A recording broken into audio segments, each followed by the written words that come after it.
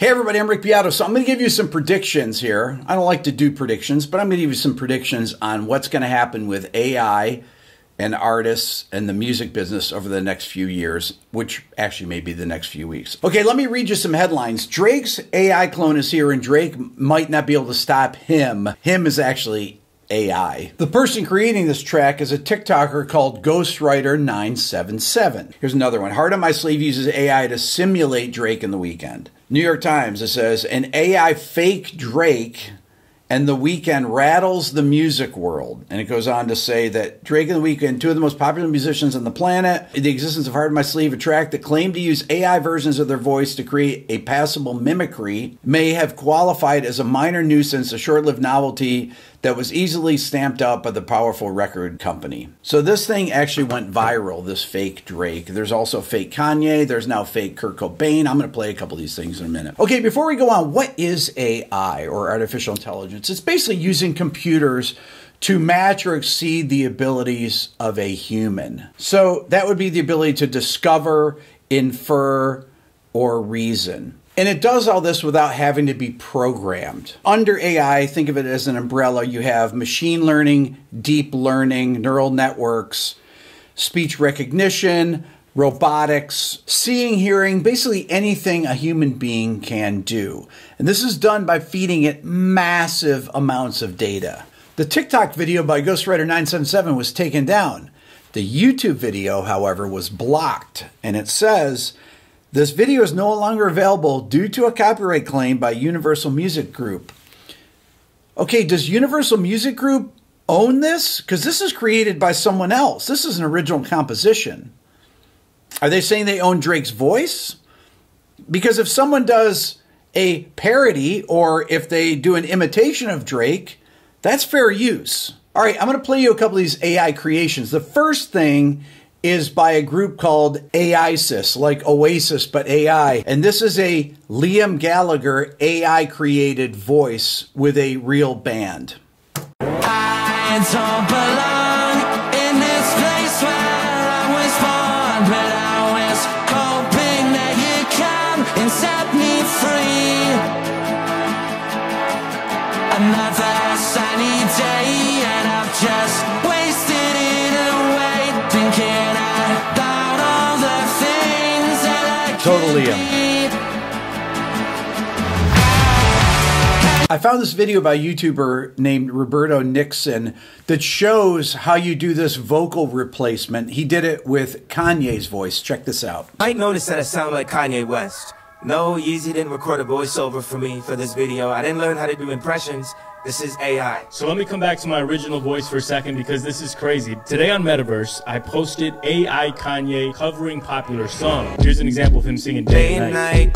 Whoa, I toss and turn, I keep stress in my mind. That's clearly crazy, and I started thinking, you know, what are the implications of this for the music? What are the implications, now all you have right? to do is record reference vocals and replace it with a trained model of any musician you like. Okay, so let me play another one. This is a Drake thing that I just pulled up. This is called Drake AI, and it says, Winter's Cold. Winter's cold where I'm from, yeah, I got enemies, okay, the winter's cold where I'm from, they try enemy, I swear the winter's cold where I'm from, they try to sentence me, okay, the winter's cold where I'm from, we had them 10 key, I swear that. That sounds a lot like Drake. As a matter of fact, I can see people liking this song even though they know that it's not really Drake. As a matter of fact, there's a YouTuber called More Life Shack who reacts to the song. Check this out. That's crazy. We got to say AI Drake, fake Drake, and real Drake now. It's crazy. That is crazy to me. That's how scary this stuff done got. Everybody said, wait till he hear Winter's Cold by the AI. We finna check this out, man. This gotta be a banger. The video got 1 million views, bro. 1 million views. And people know it's not Drake. People know it's not Drake. It got 1 million. Let's check this out, man. Let's go. When it's cold where I'm from. When it's cold where I'm from. When it's cold where I'm from, yeah, I got enemies, okay, the winter's cold where I'm from, they try enemy, I swear. Whoa, whoa. Drake, bruh, you gotta hire this man. This is better than your actual ghostwriters, my nigga. And that's no funny stuff. That's no funny stuff, Drake. You gotta hire this. He better than you. More Life Shack is proving my predictions I'm going to make in a second. But first, we're going to listen to an AI Kurt Cobain, this is sacrilegious, singing Black Hole Sun over the original tracks. Check it out. In my eyes, in dispose, in disguises no one knows. Loves the face, loves the snake. Here's some artifacts there. Not very good. That's pretty good.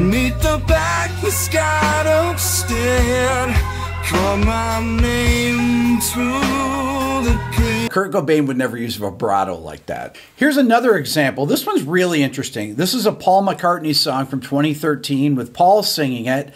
And then it goes into an AI version. They've replaced Paul's 71-year-old voice with a young Paul McCartney. This has really interesting ramifications. Check it out. Don't look at me, it's way too soon to see what's gonna be. Don't look at me. All my life I never knew what I could be, what I could do, then we were new. I gotta say, my friends prefer the AI young Paul McCartney to the 71-year-old one. They've also included a version of AI John Lennon later on in the song. This part, check it out. You see, there's no guarantee, we've got nothing to lose. Now, that doesn't quite sound as much like Lennon, but you can imagine how these things will sound in a couple years. Okay, here's my predictions. What's going on with AI right now is exactly what happened when Napster came out in 1999. College kids started sharing MP3s. The labels didn't know what to do about it. You had artists like Metallica suing people. Everybody went insane, and the music business just completely fell off a cliff. And they really never figured out what to do until streaming years later. Another thing happened around 1999 is people started using Pro Tools all the time. Manufacturers of tape machines couldn't sell them. So a $40,000 tape machine like I have in my control room here, I bought for $1,500. I don't know, in 2008 or something. It was worth nothing. These things were so expensive that no one used them. Everyone was using Pro Tools in the box recording. Another thing that happened, these amps back here, these speaker cabinets, those weigh about 80 pounds a piece, these 412 cabinets, and the heads are about 50 pounds. If you don't have someone to help you, it's almost impossible to move it and to bring it to a gig and lug it in. Nobody wants to do that anymore. So what do they have now? They have these plugins like Tim Henson's plugin here on this laptop that all you need to do is have a little interface and plug into your laptop, and it can come through the speakers on stage, and you don't even need a real amp anymore. All you got to do is carry your laptop with you, or carry an Axifex or a Neural DSP Quad Cortex, whatever it is. You don't need to carry stuff around. It's all about convenience now. Technology never moves backwards. It just doesn't. Auto-tune. Once people started using auto-tune in 1998 with Cher, people started using it and it just never stopped. Still hasn't stopped. People are not going to stop using AI. They're going to use it more and more and more. The only question is, what are the labels going to do about it? What are the artists going to do about it? And what are the fans going to do about it? I was just reading an article that my friend Rich told me about the artist Grimes, who's a lo-fi hip-hop dance artist, who said in a tweet, I believe, last week that you can use her voice for AI music. She just wants 50% of the money from it. And as these things get better and better, you're going to hear mashups of things. You're going to hear things that sound like they could be lost tracks of deceased artists.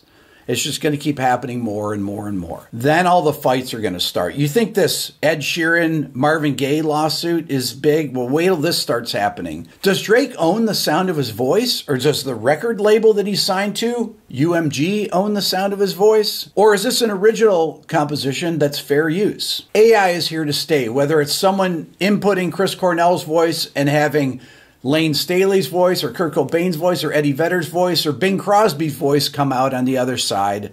That's going to keep happening. And they're going to be impossible to chase down, all of these. The other thing that's going to happen is that the artists are going to say, okay, I'm fine with this.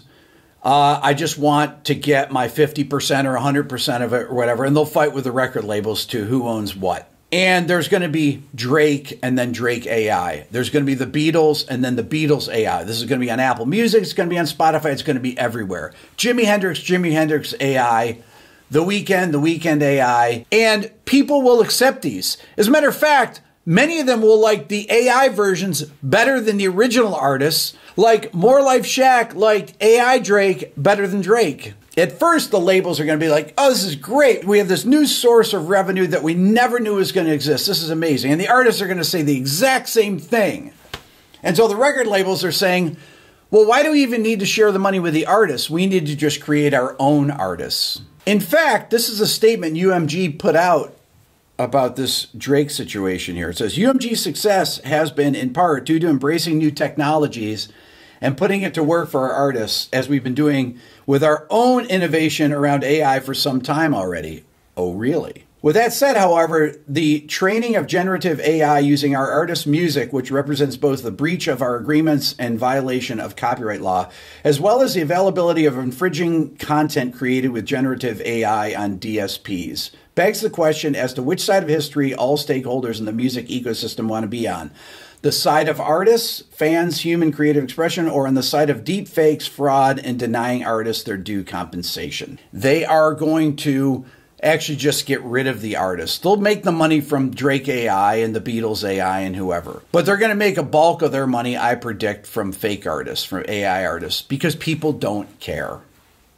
I'm sorry. Just like people don't care whether they're playing through a real amp or not. None of the young bands that I go out and see care. That's going to happen. But then you got things like Spotify and Apple Music. Now, Spotify's going to be like, well, we're the distributor of this, unless UMG is putting out their own streaming thing. But Spotify basically has that, and so does Apple Music. Okay, so Spotify's going to be like, well, we don't need the record labels for this. Why do we need the record labels? We'll just put out our own AI artists. We have the distribution. So they'll create their own, and then the record labels will be fighting to compete with Spotify and their AI artists. Now, you could have a complete fracturing of the streaming model since UMG owns so much of the music that's on Spotify and Apple Music, they could threaten to take it away if Spotify doesn't cut them in on their own AI artists. I mean, it's insane to think about all this stuff that's going to happen, but it's going to happen. Think about all the TV platforms, right? You got Netflix, Disney, Amazon Prime Video, HBO Max, Apple TV, Paramount Plus, ESPN Plus. Think about, there's just millions of them. It's completely fragmented. Who knows? Maybe I'm going to have an AI version of me and then write my scripts with ChatGPT, and you'll just think it's me making the videos, but it's actually really a AI simulation of me. Love to know your thoughts. Please leave a comment. Don't forget to hit the subscribe button. Thanks for watching.